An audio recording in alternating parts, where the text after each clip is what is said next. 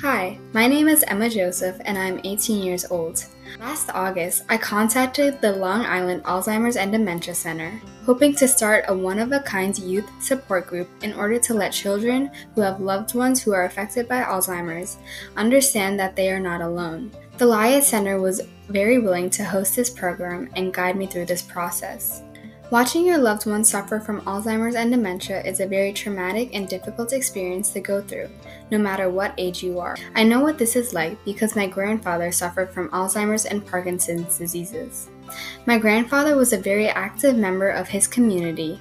He was a pillar and rock of our family. He did everything and anything for each and every one of us. To know him was to love him.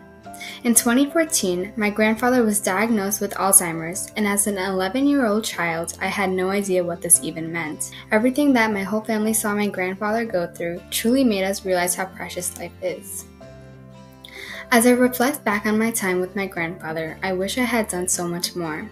I wanted to use my experience to help other children and give them tips to cope with this heartbreaking disease.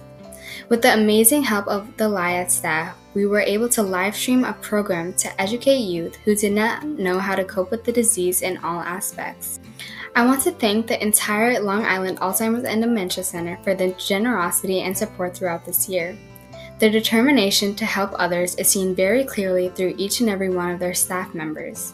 Thank you, Lyot, for all your help while working with me and your commitment to helping families like mine.